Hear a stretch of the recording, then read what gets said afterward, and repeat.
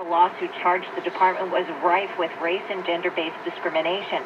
Perhaps most damaging to Ross, though, was one plaintiff's claim that she and Ross had a 2-year affair. Kenny said he couldn't comment on the suit, but said he takes ending sexual harassment seriously. I stop guys saying, "Whoa, what are you saying that to that poor young woman? What, is something wrong with you?" I mean, so this stuff permeates our society, and we have to do our best as a government to keep it from happening to our own employees, and we will do that. Pat Loeb, KYW News Radio. And we'll have more on this story coming up. 8:02, it's time for traffic and weather on the twos. Here's Justin.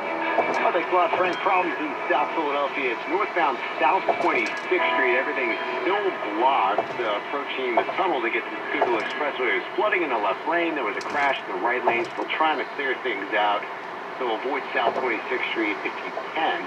76 Schuylkill Expressway looking pretty good now in and out of the city. No major ties between 202 and the Vine Street Expressway. Another problem spot is 95 southbound, crawling from the approach of Street Road to Academy Road. That's the nasty construction causing a 24-minute delay at this point through that stretch.